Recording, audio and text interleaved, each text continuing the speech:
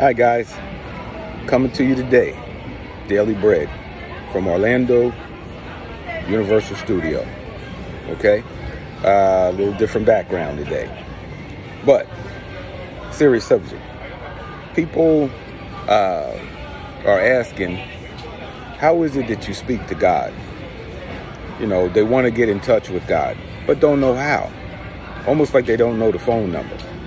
Okay, I believe that God is much smarter than anybody on earth. I'm sure you agree with that. Okay, that means God understands all languages: Russian, Chinese, Japanese, English, Aruba, everything, right? So my point is, if you want to speak to God, you have an issue, you need God to be there for you, right? You know, you just need to speak clearly, okay? You just need to make your intentions known. Talk to God directly. You don't need all of these and thous and, you know, things that are written in the Bible, Quran, the Torah. You got to, speak in the just proper kind of English or some other kind of language. You don't need to do that. You just need to speak in however you communicate at home, with your friends, with your loved ones. Communicate with God the same way. He's going to understand. He's much smarter than you or me or anybody on earth. He'll understand what you're saying. Just speak straight.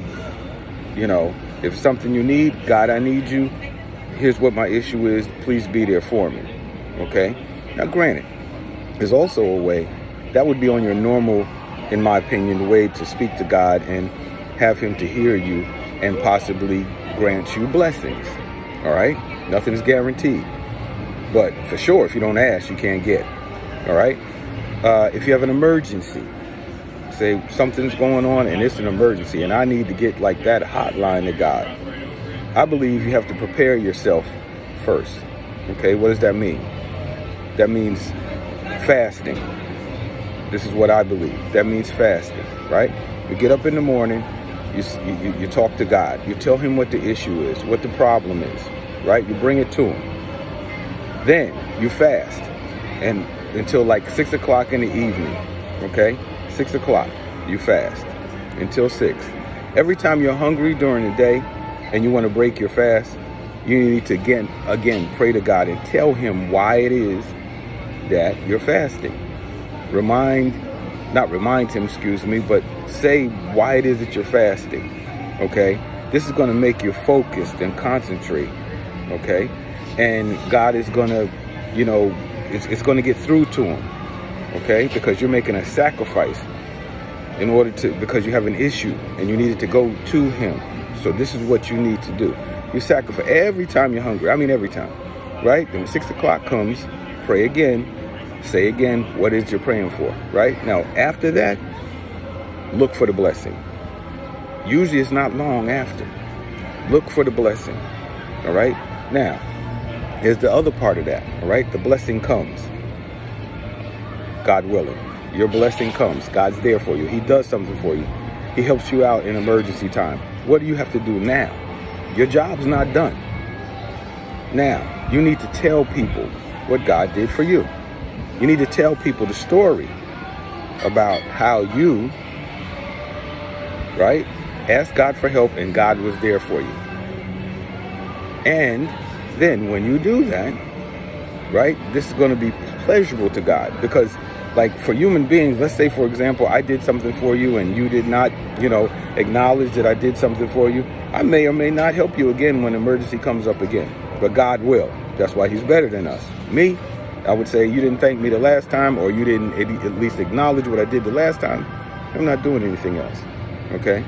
But God's not like that. He wants you to bring people to him.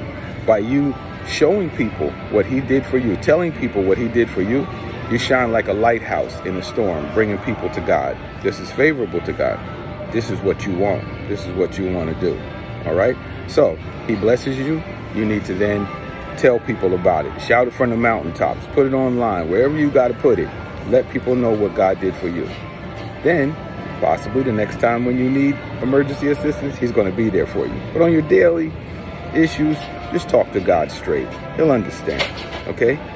That's today's Daily Bread. Oh, I just remembered. I had a story about that. Quick story. Met a guy on the airline. I think I told this story before.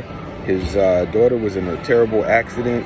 She was in a coma. He was flying to find out about how she was doing. Right? I met him on the airline. I told him the same thing I just told you. The same exact thing. And he did it. A few days later, daughter came out of the coma, miraculously. Thank God. And he then turned around and told the story.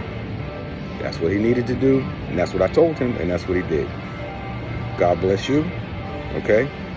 A little hot out here today at Universal Studio. A little sweat dripping off and everything like that, but I wanted to come to you real quick. Somebody needed to hear this today, so I wanted to get it to you right away.